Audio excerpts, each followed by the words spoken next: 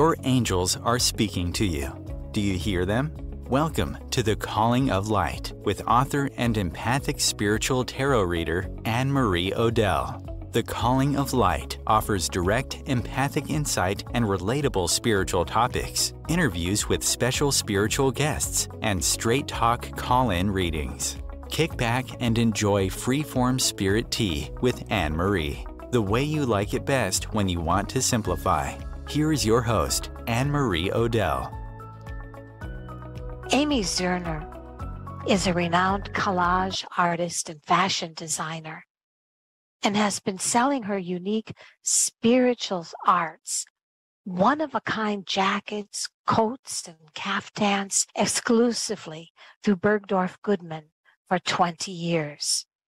She uses an applique palette of luxurious materials, hand-painted and dyed fabrics, vintage textiles, trimmings, antique beads, and embellishments to make her worlds of wonder rich with layers of meaning and imagination. Amy's tapestry collages appear throughout the 40 books and best-selling oracles she has co-created with her husband, author Monte Farber, with more than 2 million copies in print around the world in 12 languages. She designs jewelry, detailed amulets with symbolism, and her unique healing vision and artistic insights into ancient wisdom add an inspiring dimension and mythological magic to all of her creations. Zerner's pioneering and unique artistic style was recognized by the National Endowment for the Arts with a major fellowship in the category of painting. I want to welcome our guest today, and her name is Amy Zerner, and her husband is Monte Farber. Your art, from what I was reviewing on a video, you described it as goddess psychic psychedelic art and it landscapes of the soul. What came first for you? When you were a girl, younger than the girl you are now, what you start out with? Was it fabric, tarot? What did you start out as? Because you're a phenomenal artist and you're so versatile. Thank you so much. You know, I've always been pretty much the same. And luckily, I came from a family of artists. My mother was an artist. My sister was an artist. My grandfather was an artist. So I was always very encouraged. But I feel like when I look at my childhood drawings, that luckily a relative saved some of them. They were the same with stars and moons and princesses.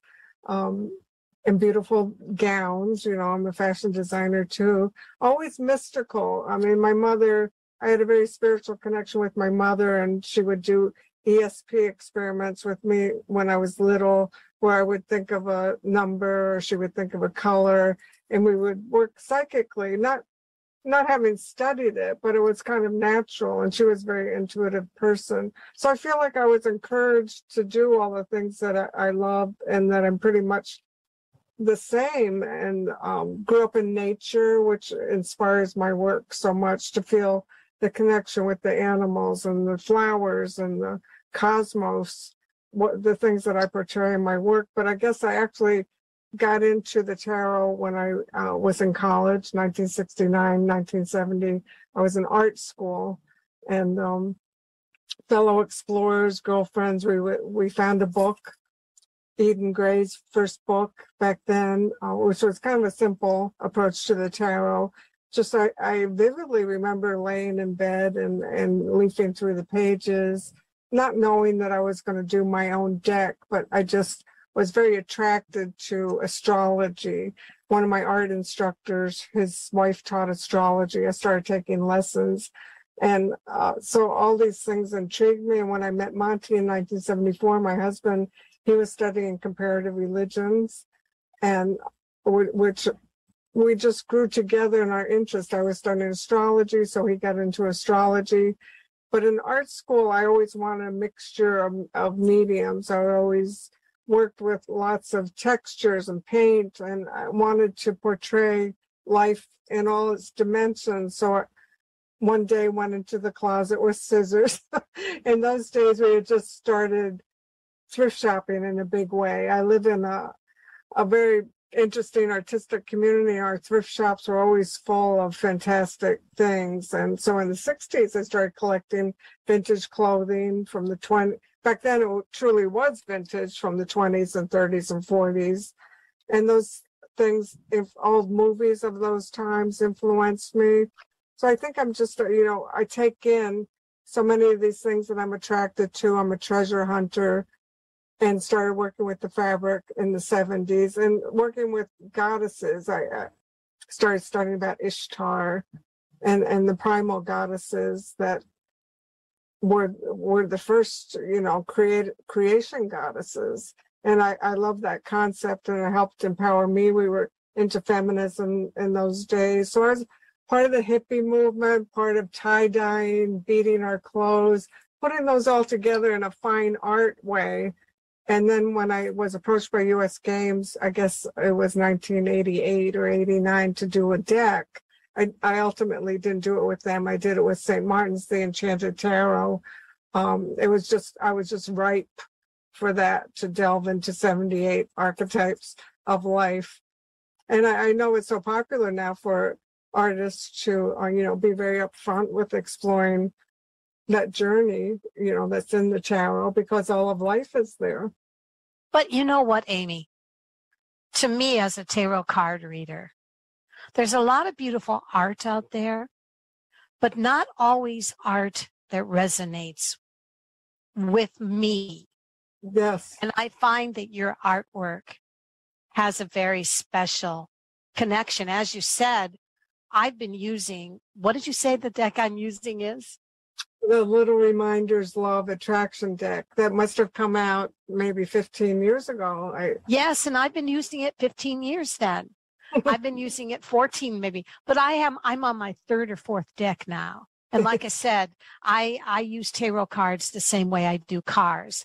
I love tarot art, but for me, they're old friends. Yeah. And once you have read with them, they become a part of you. And so your deck has been my way of starting readings and ending readings. And then in between, I use the Old Rider-Waite.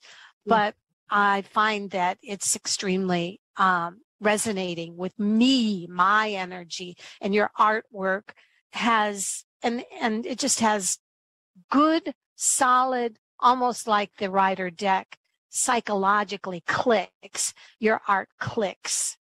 Thank you so much. It's very rich, with colors, and because it's made of fabrics, it has a lot of textures and a lot of detail. And I love that. And it's handmade. I mean, personally, I don't like digital art because maybe many times it doesn't have the heart in it. I do feel that magic comes through the hands and the handiwork and the love. It's like making a wonderful dinner to feed your soul.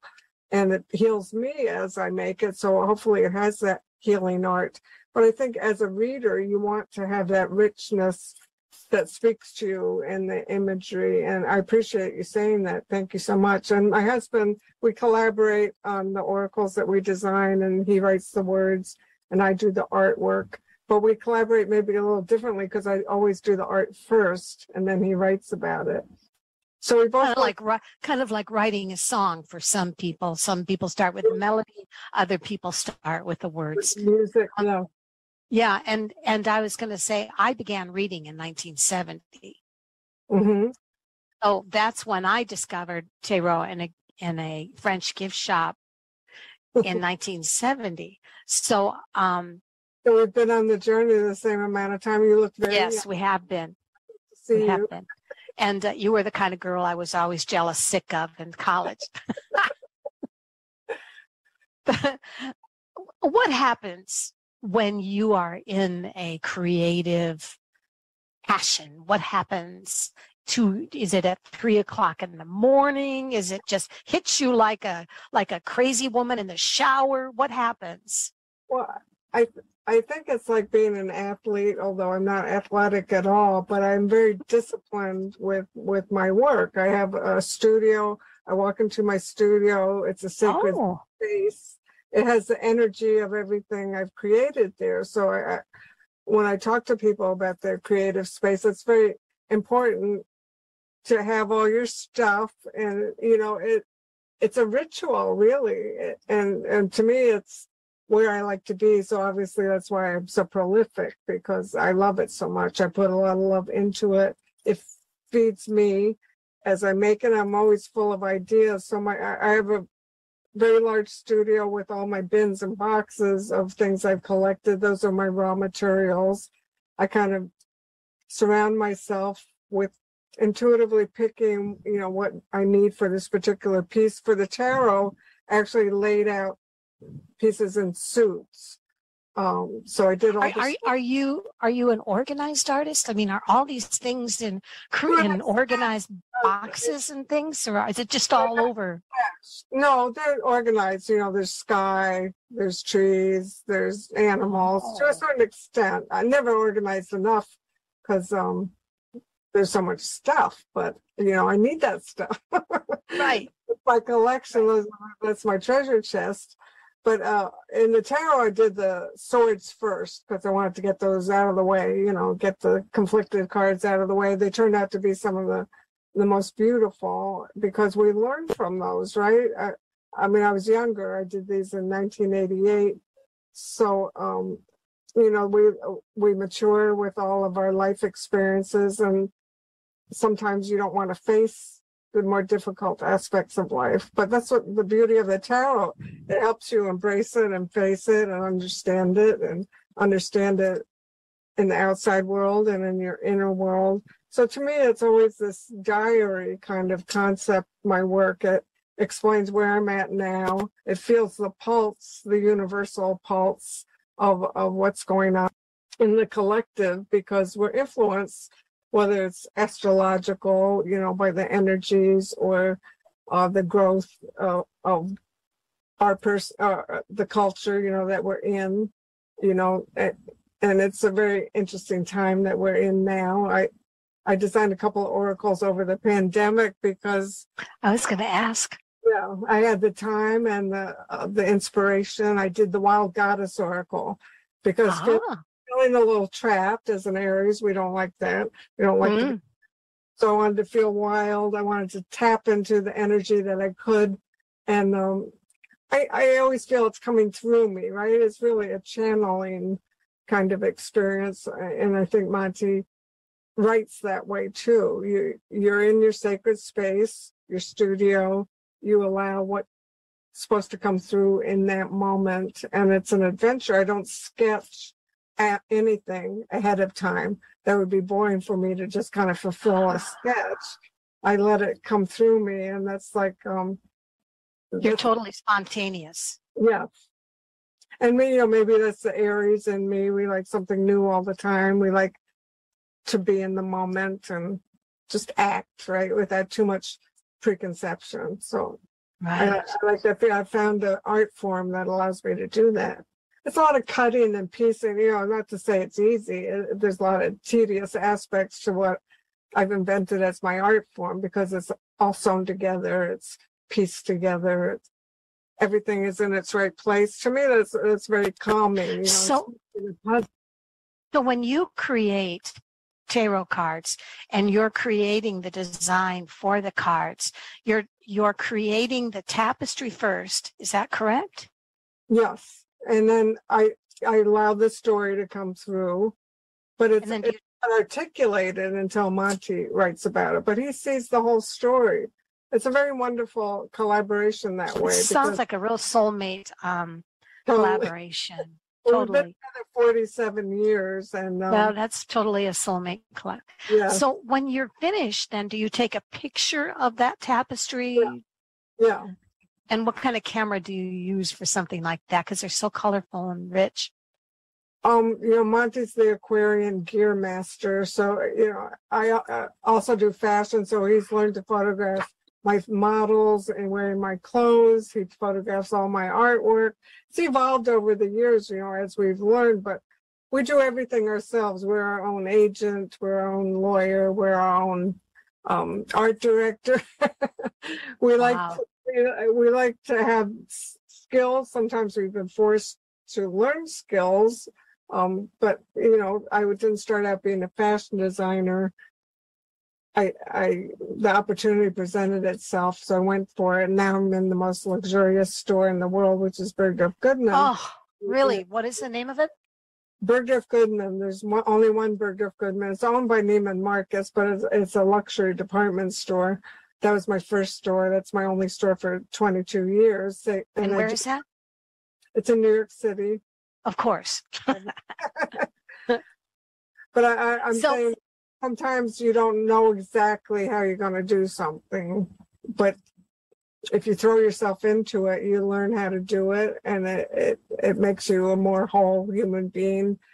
I think people should learn new things all the time. It keeps you young. It keeps you interested. It helps you understand how the world works in many dimensions in business, the creative process, and there's always new tools that you have to learn. But I brought this up because you talked about cameras. There's always Monte shopping for a new camera today. So, that it evolves. It didn't used to be digital. We used to have to take film to the store, right, to get developed. That's how long I've been doing it. So the clothing that I have seen that you create is very flowing, very goddess-like, right? And the old styles of some of your clothing I used to see, the older styles, had almost tarot type work on them. But the ones I'm seeing now seem to be more velvets and flowing fabrics without the embellishment. Yeah. Would that be correct? Yes, you're very observant. So in the beginning, I designed a few pieces for myself to wear to my shows, or I started showing my wall pieces in galleries and my original pieces, but it was always so hard to describe what I did. It's mixed media, fabric, collage, tapestry. So I put my art on the back of my jacket, so I could just say, this is what I do, instead of making a long story about it. So I had a handful of them, and those are my favorite that have my artwork on them, because it's a real piece of art. And I ran into an old friend. She said, I love these. I work at Bergdorf Goodman now, and I think the buyer should see these. And anyhow, they took them right away. I had just ones I made for myself at that point. So I was thrust into this evening department. And over the years, because I've been there for 22 years, the first time this woman said, I love this jacket, I want to buy it, but can you take the artwork off of it? Oh. And I was like, did you slap her? No, I did it. And I wanted the sale, right? And I wanted the sale for the salesperson. So I found a way to do a bunch of new styles that were still me, that still had my Amy Zerner signature look. Your flow. The flow, the goddess, the collage of fabrics and textures and embellishments, but not as elaborate maybe as some of the others. Of course, I love when a customer does like my total art. And we'll be right back with part 2 with Spirit Tea with Amy Zerner, a tarot time travel through lace and collage. Conscious media for conscious minds. OmTimes. Ascending Hearts is no ordinary dating site, but a spiritual dating site with a purpose, to link you with your soulmate. We engineer the serendipity so you can trust that you will attune with someone that has the same matching vibration as you. Ascending Hearts, the conscious dating site for the spiritually aware. Try Ascending Hearts for free. AscendingHearts.com. Hi, my name is Anne-Marie Odell, and thank you for inviting me in for tarot and coffee. I offer 37 plus years of accurate, honest tarot channeling. Spirit comes through me as a feeling, an inner knowing. I call the angel frequency. As you say your first name, I close my eyes and shuffle my well-worn card as I go into a deep calm. By phone, Skype, or Zoom, contact me at thecallingoflight.com. This is Kathy Beal, host of Celestial Compass, featuring astrology you can use. Celestial Compass points you to what's going on in the sky and what you can do with it down here on Earth. We also explore fun, effective, and cosmic tools for navigating this adventure we call life. Join me the first and third Monday of the month at 5 p.m. Eastern Time for Celestial Compass. It's enlightening, entertaining, and empowering. You came across someone struggling with hunger. How would you recognize them? Would you notice an 8-year-old girl who's not excited for summer break because she may not be having lunch again until September? Or a war veteran who's having a hard time landing a job and getting back on his feet? I am the 1 in 8 Americans who struggle with hunger. I am hunger in America. Hunger can be hard to recognize. Learn why at IamHungerInAmerica.org. Brought to you by Feeding America and the Ad Council. And we're back with the Calling of Light on OmTimes Radio, Part 2. I want to mention I've been using Amy Zerner and Monte Farber's deck, Little Reminders, Law of Attraction cards, for years. My well-worn deck has taken on the patina of lots of seasoned tarot readers when they really get attached and love a certain deck. Worn edges and faded, beautiful images of Amy's are just filled with really cool energy.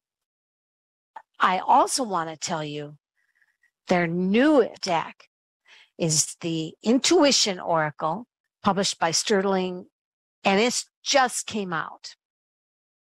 And the deck that's coming out in October is the Art of Affirmations by Red Feather. All right, let's get back to that interview. It seems to me that you and I come from an embellishment era.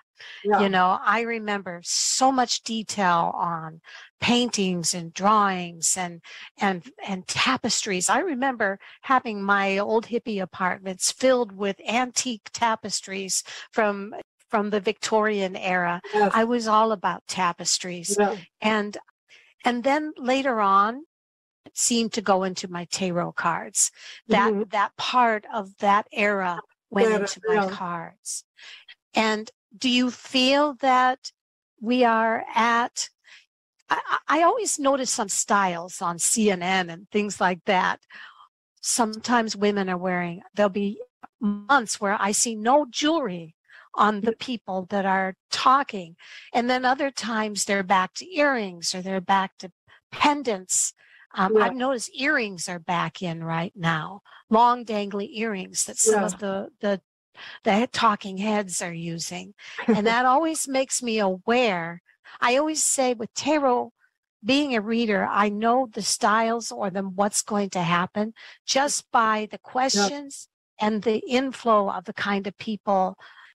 Getting back to the logic of these new styles that you have that have less embellishment but more flow, is this what is trend right now or not? I've always created for myself things that I like to wear, and then I've been lucky, that other people like them as well. So, and I always find that what I really desire or want to wear or find or hunt for, I'm a little ahead of the time. Mm-hmm. But then why are you making so many things not embellished? Does that mean that right now? I do both. Believe me, I do both. But I think, just in general, a lot of people are afraid to stand out, afraid to be so flamboyant, afraid of color. I mean, I sell in New York City. Black is still black, it's a protective mechanism. But as far as we came from the hippie era, we wanted to be different. We wanted the individuality. We wanted to hunt for something, unique.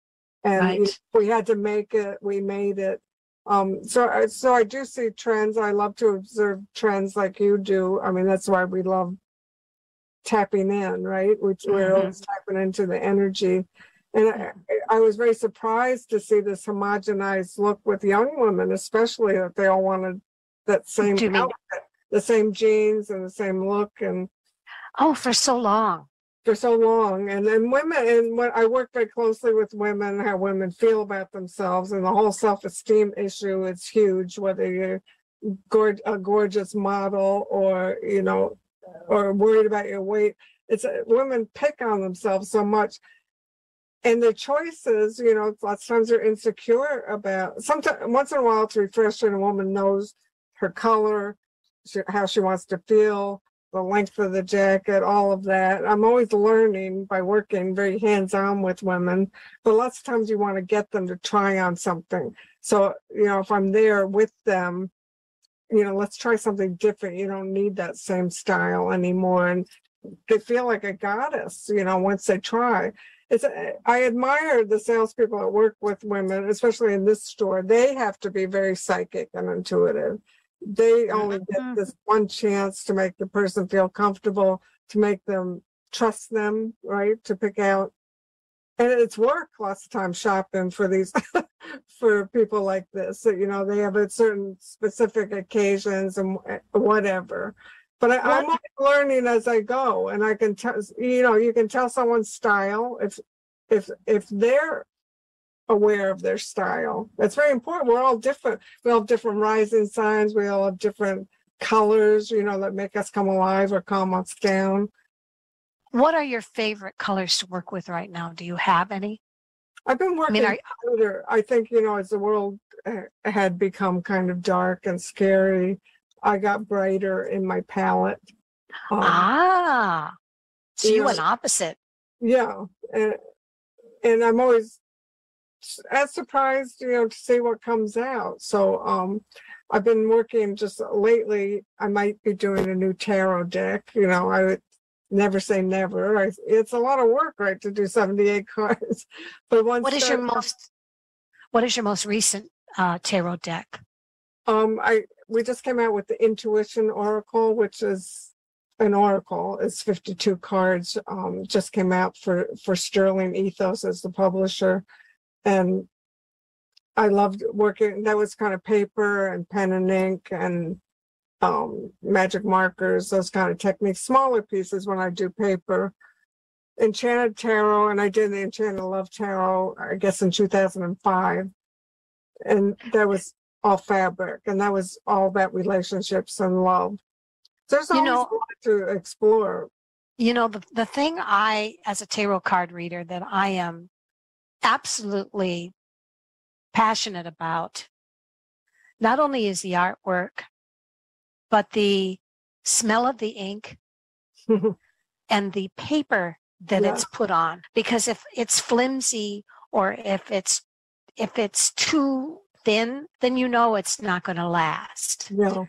And a quality paper with beautiful ink, to me, as well as the art, represents the quality of the cards. Yes. Because they have to be able to fall in place in my hands in such a way that the entire experience of reading comes together.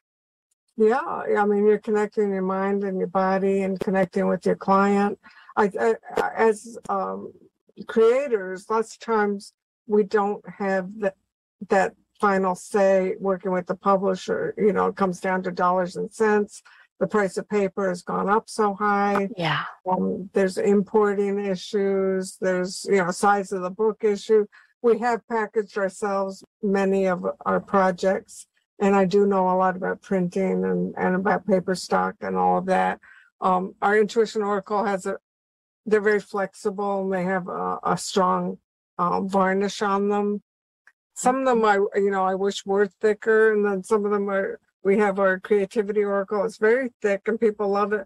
People are very specific about the size of the cards, and people know a lot, like you, of what you want it to feel like, and it's very important.